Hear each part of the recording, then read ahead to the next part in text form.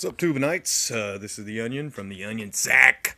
I just want to make a quick video on my LEDs that I installed. I ended up getting the clusters. I just didn't want to get a regular bulb, so I got the clusters. I think these are the pancake clusters. Anyway, ended up buying a pair. They're like 90 bucks a piece, so I had to get one set at a time. Bought a set, tried to install them here, didn't fit. Called the manufacturer. Yeah, they should fit. So, what the hell? They're not working.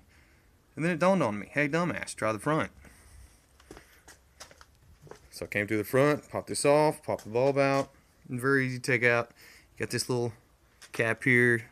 You can twist this thing, and there's a piece underneath. You stick a little screwdriver in it, twist it, and the thing pops out. Take the bulb out, plug and play, install this. You got some cable on there about like that much, so you kind of want to twist, turn it, put those in, put your lens caps back on. Put them on. They worked great. Loved them. Thought, oh man, I got to get some rear ones now. Definitely got to get the rear ones. So, the reason I installed them in the rear first and did not try the front was because I didn't know there was a difference between 1156 and 1157. 1156 single filament, 1157 dual filament. And what that means is these are running lights and they're turn signals. The ones in the rear are just turn signals. Did not know that. Being a new rider, like I said in a previous video, you live and you learn. So I got the rear ones. Put the rear ones on and had the flash. Had the real quick flash. I was like, oh, what's going on here? So looking online again, thank God for the internet, I had to buy a load equalizer. Right there. This little orange ditty right here. And it's very easy to install. This cover right here just plainly pops out. And the reason I got it rubbed down there is just in case it falls, because there is a little lip that it hooks into. But it should be alright. But the reason I'm making this video is because when I took the seat off, and the seat's very easy to take off, you take this one screw out, you push in, up, and pull out.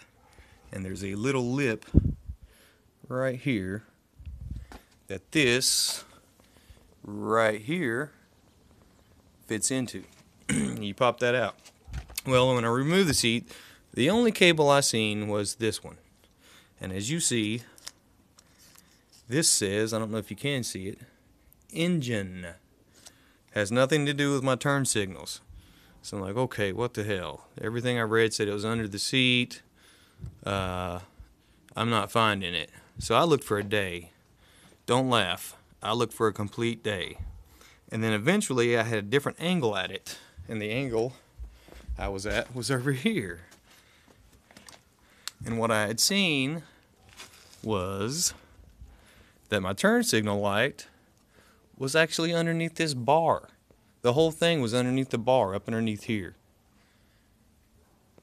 Drove me crazy, man. I looked for a whole damn day for that thing.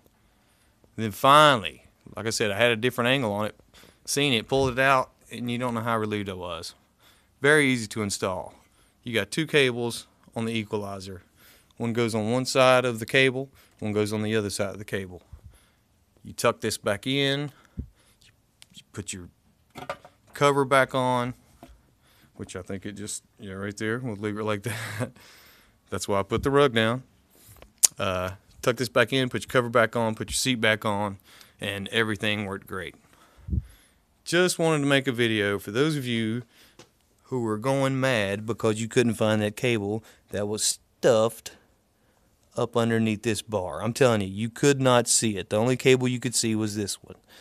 And like I said, I wanted to make a video so other new riders and new guys working on their bikes could maybe get a little relief by watching this and seeing, hey, maybe the damn thing's up underneath here.